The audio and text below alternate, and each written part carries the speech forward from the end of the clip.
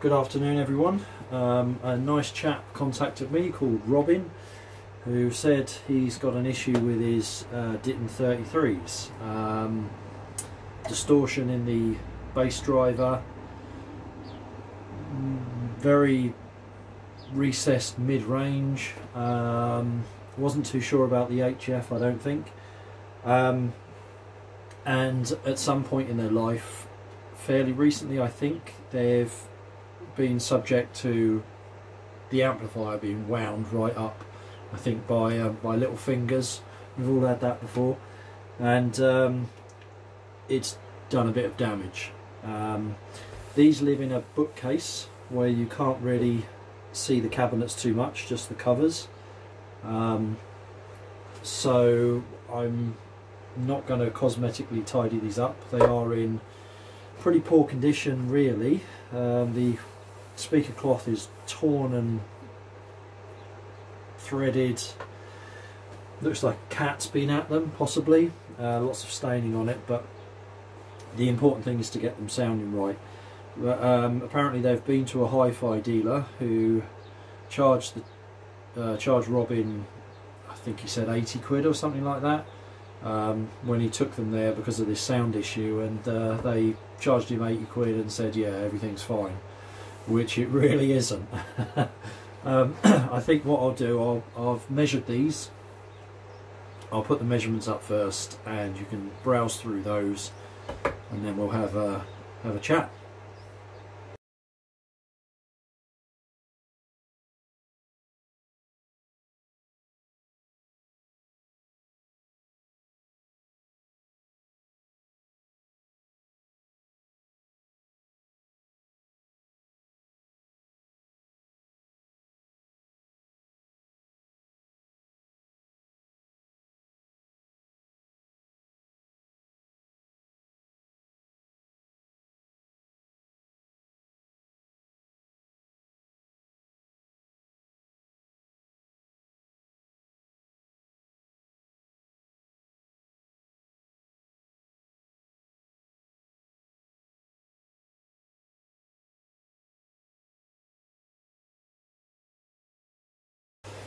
Right, so I'm calling this speaker A and this one speaker B.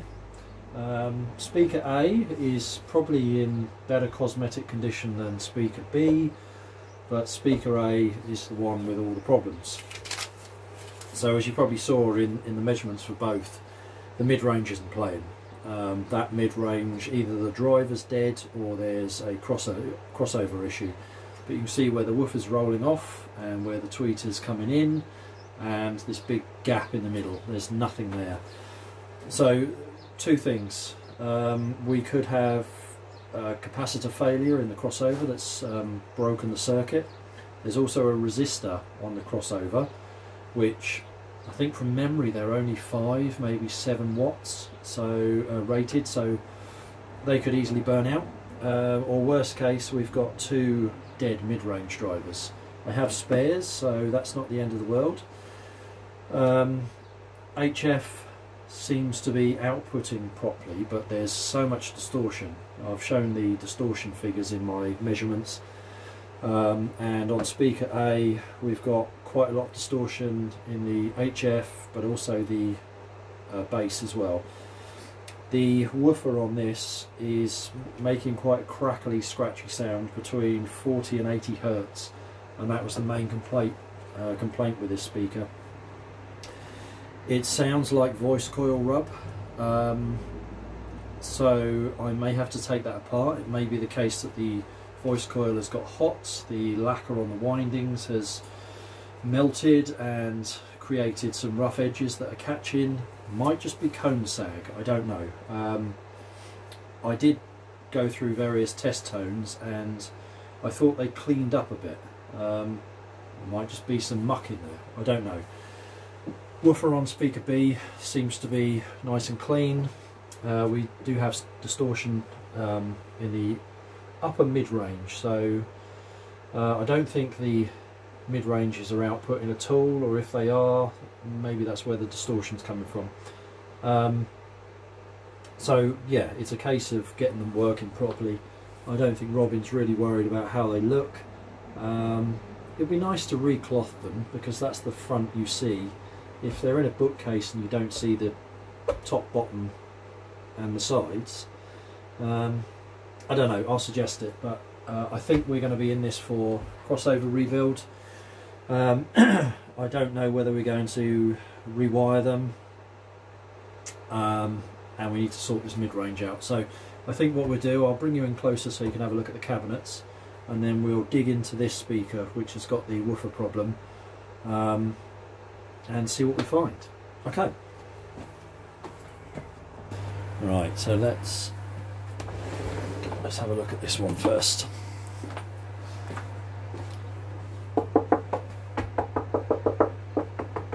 I need to check the gluing on these because some of that sounds a bit hollow. So this one isn't cosmetically too bad. We've got corners that are quite sharp, and the veneer is okay.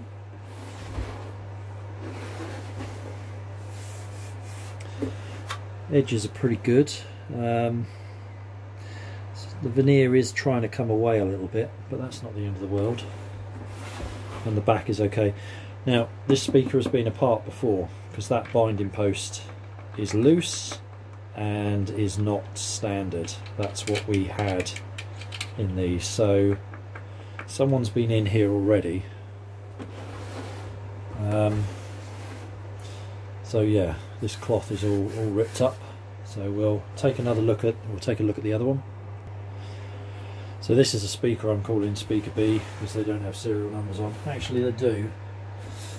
But anyway, so we've got a knock in the corner.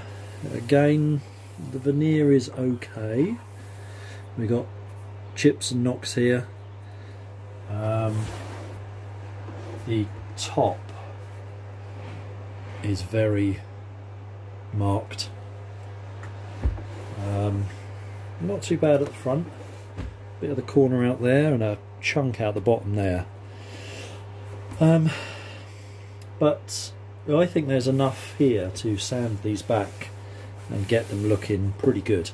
I can wood fill this, you'd know it was there, but I think we would get this pretty good. Recloth them as well, but yeah, that's the cosmetic condition of them. So we'll take a look inside speaker A and see what we find. Okay, right. So as you can see there on the speaker cloth, she's pretty shredded. I think a cougar's been on that. Right, so the front panel is pretty nice. Obviously it's being protected by the covers. The HF 1000 tweeter, both of these seem working. I don't think the distortion's coming from these, I don't know yet. These are incredibly fragile, these lead wires. It's not uncommon to find them snapped, so yeah, but this is looking pretty good.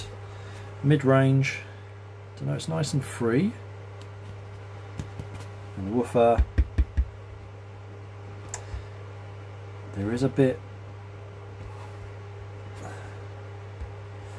yeah, I don't know, it doesn't feel too bad. And you can see these clamps here are the sort of thing you'd find the HF 2000 tweeters clamped down with, and used on quite a few Celestion speakers, and you can see marks here and here, so this woofer's been out before.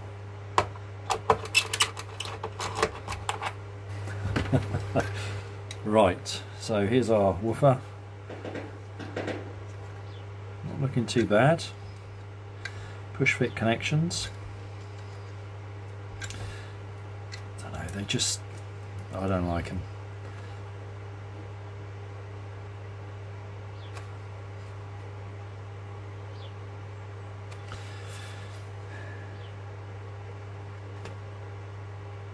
No, I don't know, that's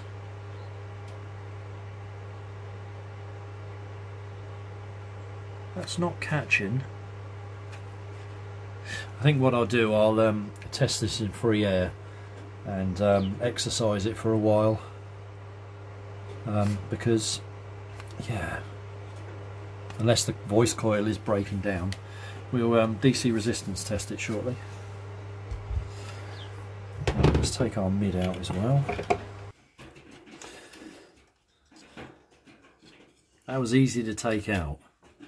Normally the gasket material really sticks these in. Feels good. Okay, so push fit again.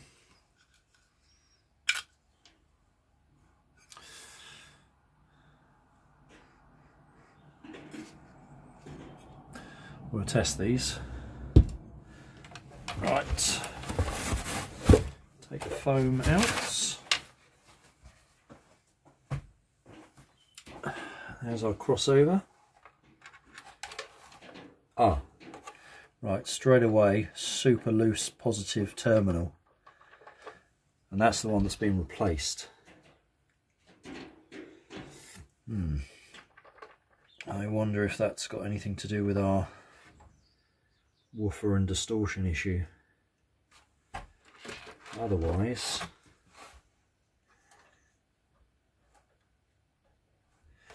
everything isn't looking too bad. Right, I'll take the crossover out and we'll have a look at that.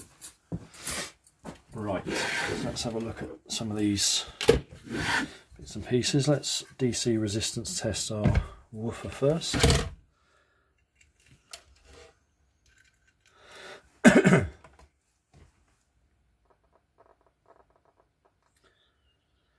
.3 ohms, yeah, that's what I'd expect to see.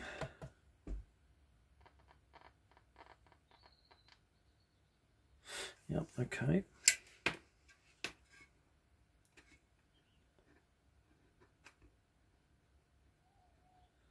I'm not so sure that this is at fault. Sounds like it is from what I was hearing earlier, but I don't know. Let's see, right, mid-range. Is it the mid-range or is it the crossover?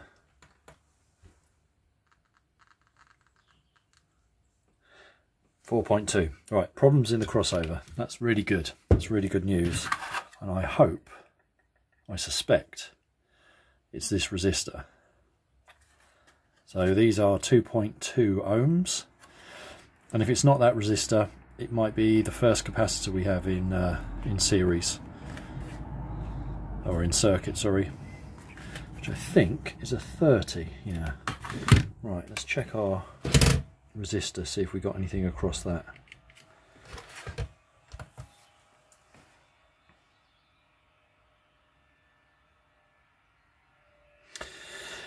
Our resistor is okay. Right, I think we'll get the soldering iron, lift up some of these, see what we got. When I took this crossover out, the nuts were really loose, so I don't know if someone's been in here before.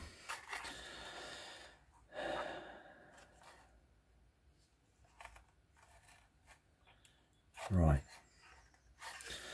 let's have a look. Right, so this cap should be 30 microfarad.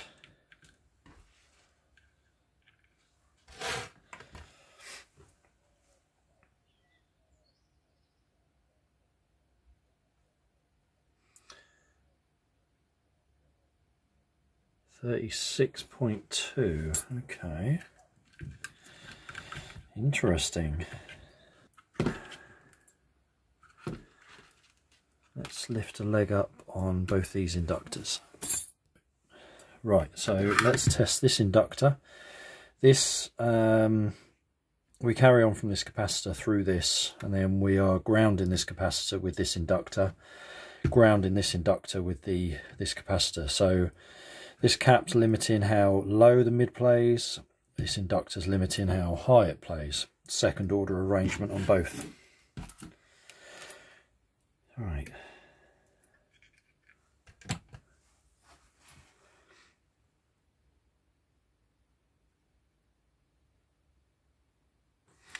Yeah, that's okay as well.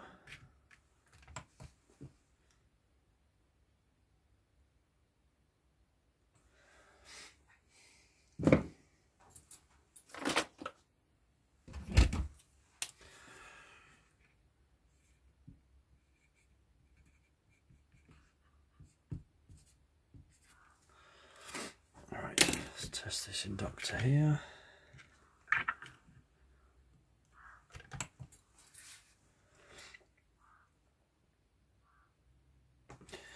Yep.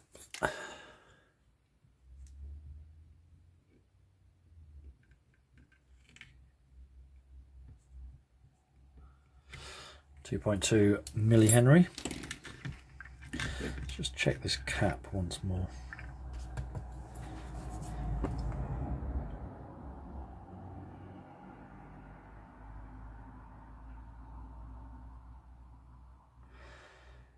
$36.5. Okay, so 10% would be 3. So we're quite a bit out. Let's take this cap out. So this is a 16 microfarad.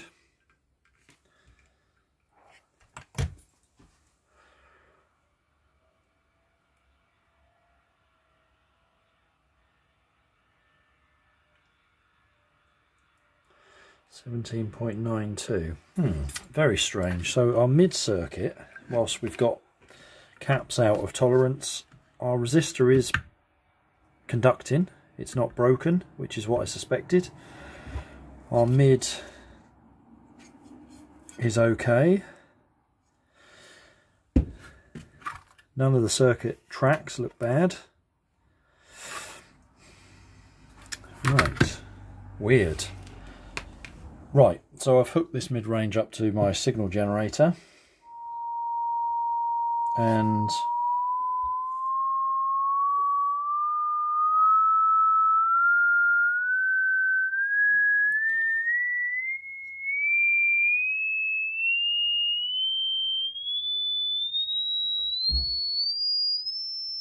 all is good.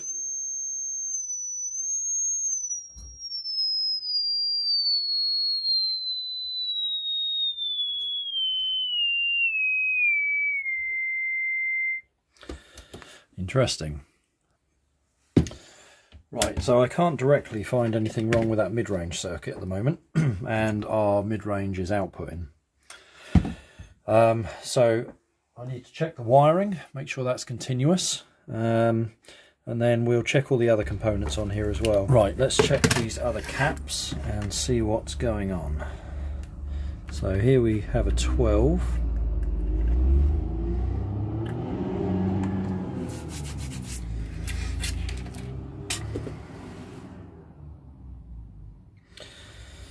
$13 basically, and here we have a 7. So these two here are on the tweeter circuit with that inductor in the middle down to ground, third order. 9, yeah. So some of these are quite far out. 72.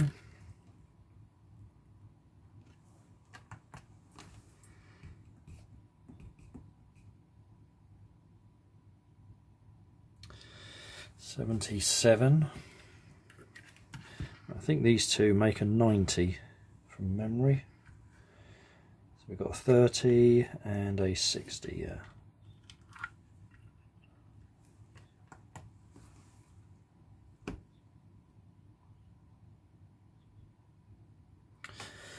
$66.6.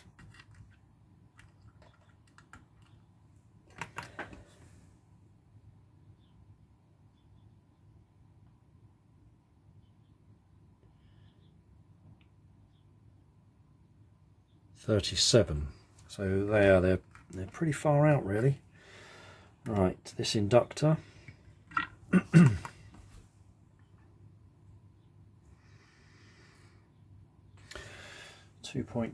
millihenry, that's fine.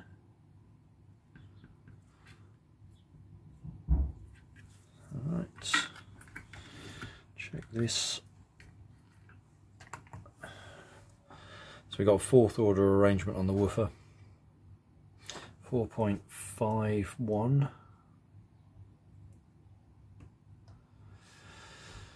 .3 ohms. And then our little inductor here on the tweeter circuit.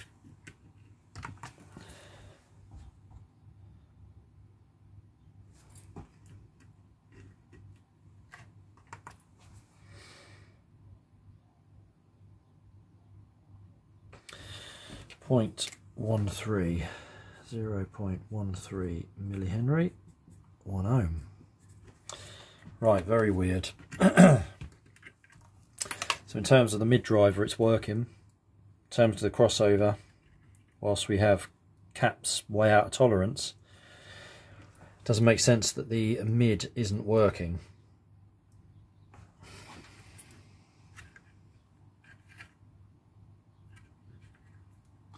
Oh, hang on a minute.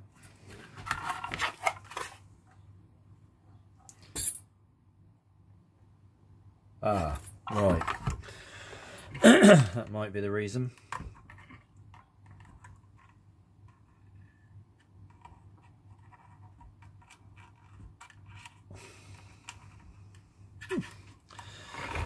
Have to hold that on there, I think.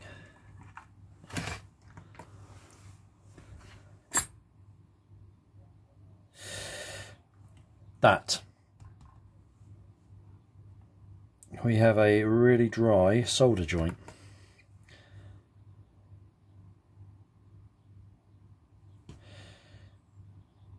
Right, if I push on that,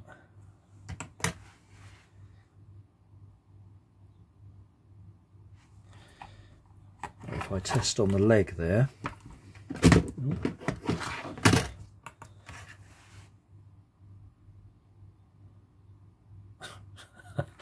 oh God, right, okay, so on this speaker, you probably can't see that, but that solder joint there is completely dry.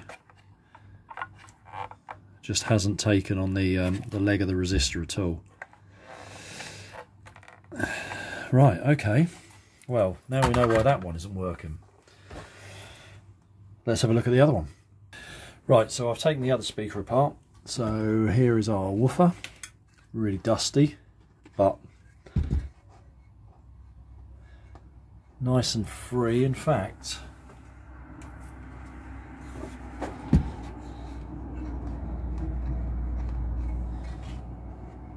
yeah, they feel the same.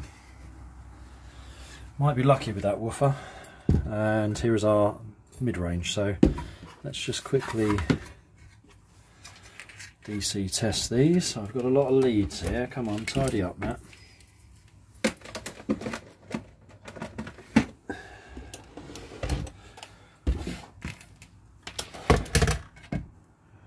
Right, let's just quickly test this woofer.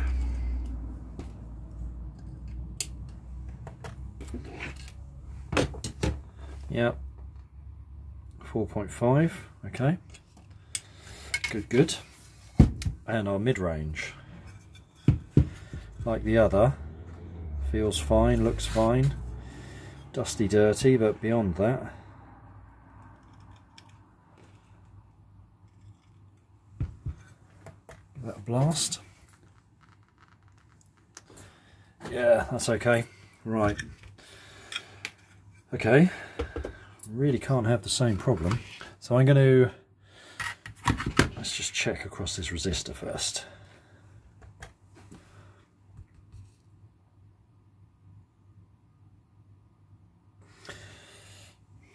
Surely we can't have the same problem. Right, I'll lift up all the legs and we'll do the same again. Right, might have already found the problem with this one. So we come in through this resistor, through this cap, which looks incredibly puffed up and a bit heat damaged. But the leg of this inductor here, so we come through this cap, ground out with this inductor, carry on to this inductor, was hardly in there, and the solder had become quite a blob, so I don't know if that had got hot. Right, let's test this capacitor, because this looks really bad to me.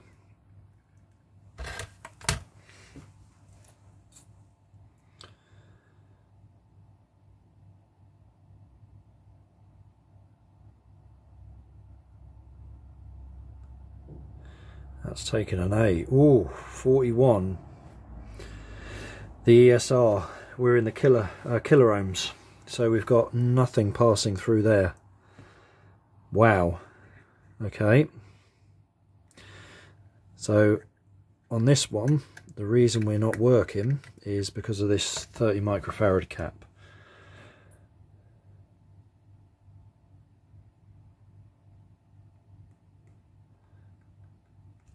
Come on. Yeah, blimey. Okay, and you can physically see on that how puffed up that is. Big lump in the middle. Okay, the resistor on this one is okay. I suspect with the other one it had gotten really hot and probably just parted the solder around the lead wire, around the leg. Whereas this one, it's the cap that's bored it. Okay, let's have a look at this inductor. Should be 2.2. Yeah.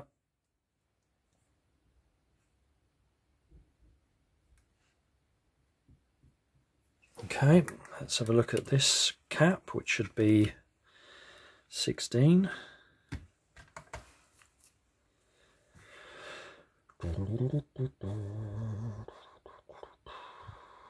18.6, and this inductor here should be about 0.9, I think. Yep, so 0.92 millihenry, 1 ohm.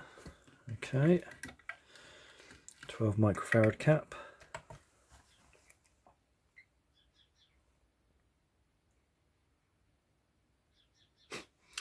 $14.2.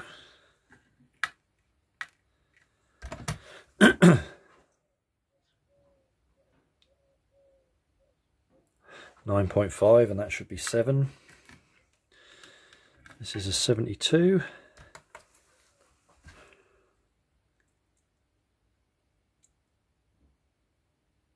84. And then we got a 30 and a 60. So let's test the 60.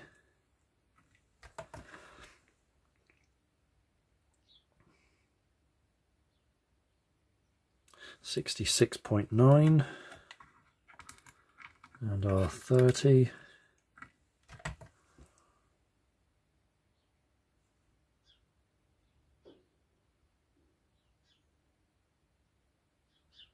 Not looking good. 47. Oof. Right, this inductor should be 4.5. Yeah, 4.48, that's good enough.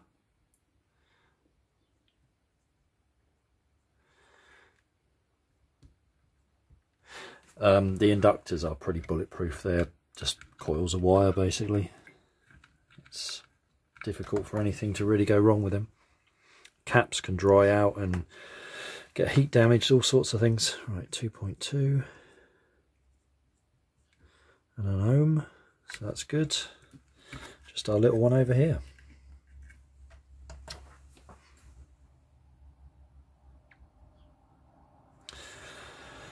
Yep, 0.13 and an ohm.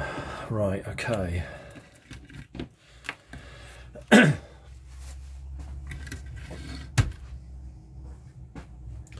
So basically,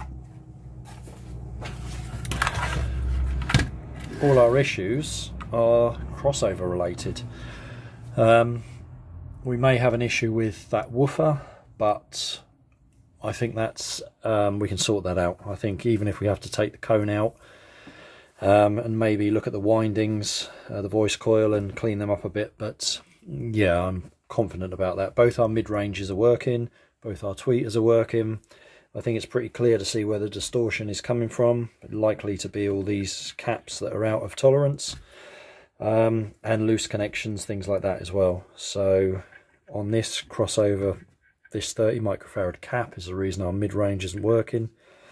And on this crossover, the solder joint on that resistor is the reason that's not working. So yeah, new caps throughout, new resistors as well. These, I don't know what the power rating of them is, probably not a great deal. So we'll replace those as well. I will advise Robin that it would be good to rewire these, put some decent cable in and get rid of the push fit connector. But you know, I understand cost is always a thing. We've got one binding post we need to replace on what I'm calling speaker A as well. So yeah, okay, there we go. Next video we'll be repairing them. Okay guys, cheers.